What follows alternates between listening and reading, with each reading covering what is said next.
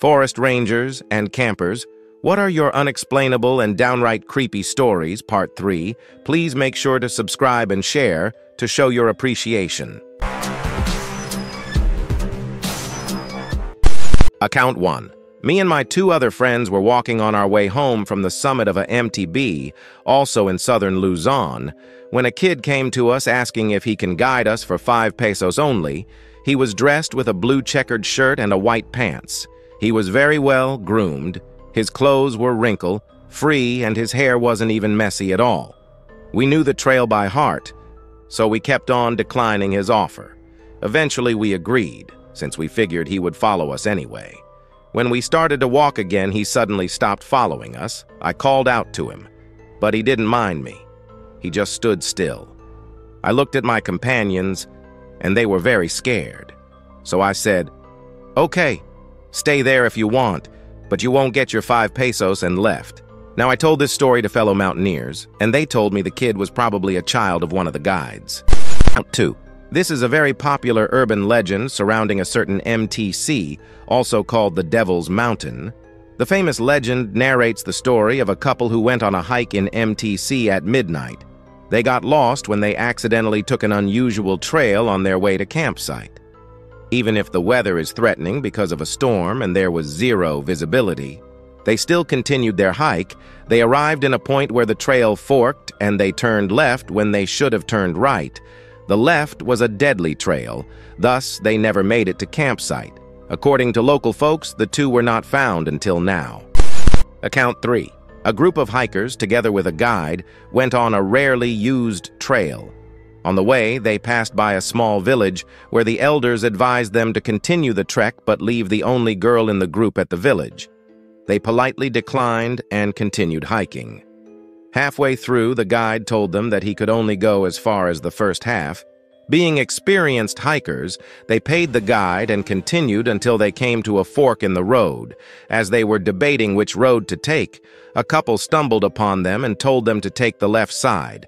They continued following the couple even as it got dark and started to rain. Suddenly, their flashlights turned off simultaneously, but they still tried to follow the couple. When the rain stopped and their flashlights came back on, the couple was gone, and one of the group members slipped and almost fell from a ravine. It was the girl. Account 4. German tourists are different. I was doing some stuff in Death Valley, NP, a couple of summers ago and left via the opposite direction of the construction crew, so this is a second-hand story. As we were all leaving after a very long night of pouring concrete, they should have been done at around sunrise, but things didn't finish up until like 1 p.m. or so. The archaeologist, let's call him Art, saw a faint glimmer of silver in a bush. Thinking that it was an old balloon, a huge problem. Don't release balloons, they always come down somewhere and end up as litter. He turned around to retrieve it. Instead, he found a German man sitting there under car windshield sunscreen thing with a piece of rolling luggage by his side. This was an area that was closed off to the public until the road was repaired and nobody would be back through until the next day, so he stopped to talk to the man, apparently the German man. Klaus is a good German name, let's use that. Had been dropped off by his wife and mother-in-law the afternoon before and was in the middle of a long hike. Like 20-30 miles or so. He had been hiking all night and was taking a break to rest during the day. There were plans to meet up in a day or two, but the women were in Vegas at the casinos. After some discussion, Art learned that Klaus had no food or supplies and had only drank a few sips from one of his 3 1-2-liter water bottles since he began the trek. He thought rationing it would be best since he only had a small amount of water. The temperature was already in the 120-degree Fahrenheit range, and Art had to explain that the guy could not stay there, or he would very literally die.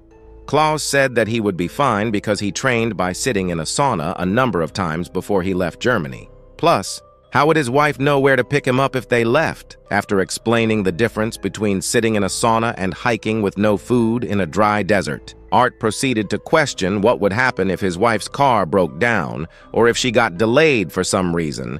There is no phone service in that part of the park and nobody was supposed to be in the area to begin with, so Klaus would be SOL. If his wife didn't arrive, Claus finally agreed to jump into Art's truck and drive to the nearby town, 20 miles away.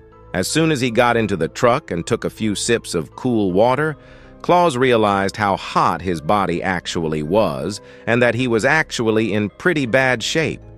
When they got to the town, they actually met Claus's wife and mother-in-law in the parking lot of the only gas station.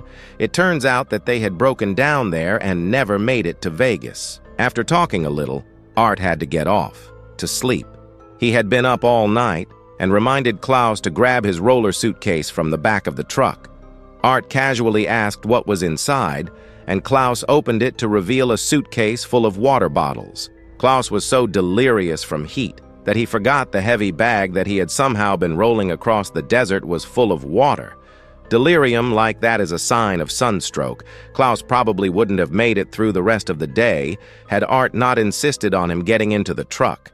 TLDR, German goes hiking in Death Valley and would have died if not for an archaeologist who was on his way to a hotel for a nap. Account 5. Back in the early 90s, my brothers and I were staying with my cousin and her husband, who I'll call Scott, who was a DNR officer. This was opening day of deer bow season in northern Michigan. While I was at least a mile from any road or trail, I stumbled across an area that looked like people had been camping recently. They'd even built this weird outdoor kitchen. Being a naive 16 to 17-year-old, the kitchen confused me. But I figured they had left because hunting season had started, so I just continued on my way. That night I was telling everyone about it when Scott gets serious and asks me about what it looked like and where it was. After I told him, he warned me not to go back there and to be glad no one was there. Apparently some locals had multiple locations like that where they would cook meth so they wouldn't blow up their houses, and two, make it harder to get caught. I guess Scott reported it to the cops and they raided it a couple days later. I must have missed it. But the guys had set up multiple trail cams, which were damn expensive at that time, all around the area. Based on the pics on them, I missed the guys by a few hours. They were heavily armed while I only had a bow and a knife. On the surface, it seems like a well-thought-out plan from some smart people, but they weren't very smart after all. Scott filled us in later on some details. Apparently, they didn't clear the images off the cameras before leaving. The images, though too low of a resolution to recognize their faces, showed them not only cooking the meth, but also carrying illegal guns and riding off on customized four-wheelers known to everyone in the area. They ended up getting 20 years in prison. Account 6. I have so many of these, but I'll share my favorite. I have been a ranger in the USFS for almost 15 years. But this takes place about 3 years after I joined. We were getting calls about a lone wolf with a collar on hanging around campsites. Weird, since wolves aren't known to be in the area. But when you work in the field long enough, you start to realize anything is possible. No calls had mentioned violent behavior from the animal, thank God. I departed from the station around noon to check out the places that it had been sighted.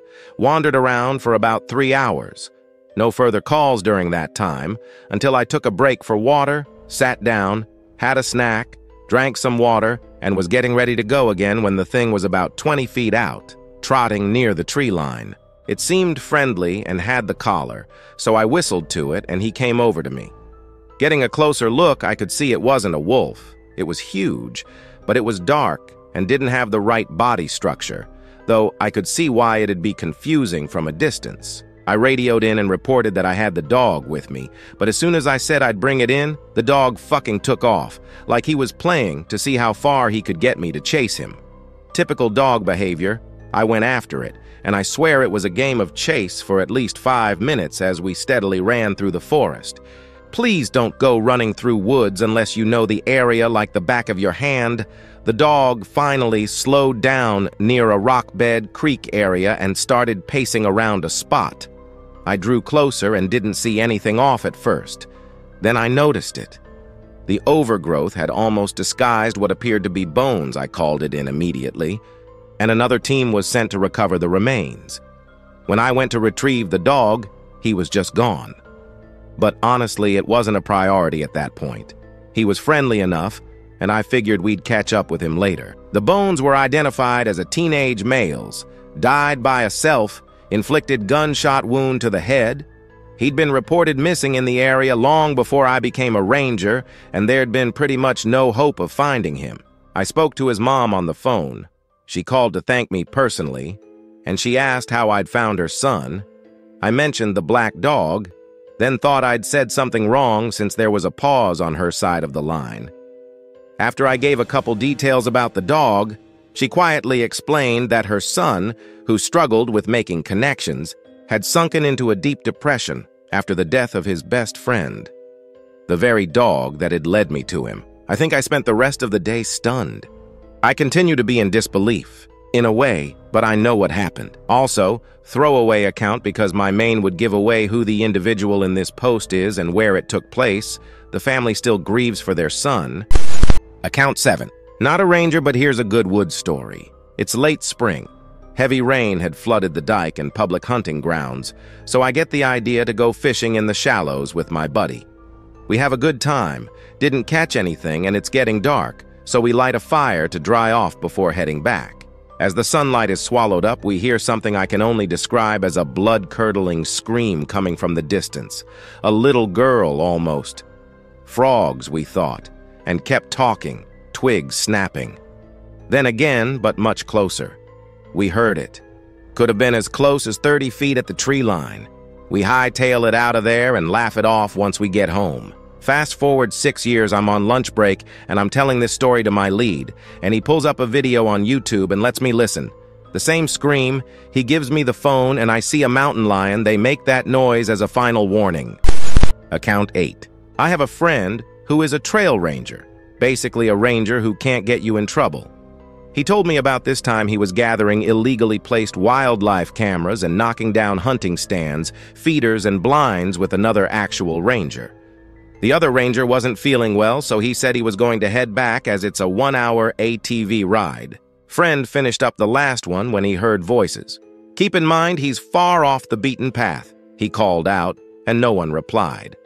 As it was getting dark, he started to head back and found that his ATV wouldn't start. He then noticed that the battery was not connected anymore. He reconnected it and started to drive, but it wasn't going fast at all. Less than a half-mile later, the whole thing died. He radioed back basically saying, "Hey guys, I need someone to come pick me up." They told him they would, but it would be an hour. He asked if the other guy got back, and they said no. He settled down and started a small fire, but before long, he heard voices again. It's dark. He's not happy. The voices sound like an argument now. Someone was angry and yelling at someone else who sounded more scared. He called out and asked if anyone needed help. The voices didn't seem to care. He guessed they had to be less than 1,000 feet away. He radioed again, and they said they were having trouble finding what path he might be on and haven't left yet. He asked them just to get the other ranger to tell them about where they are because he left with the iPad that had the map. They said he still isn't back. About 3 more minutes go by, and he hears the voices start up again.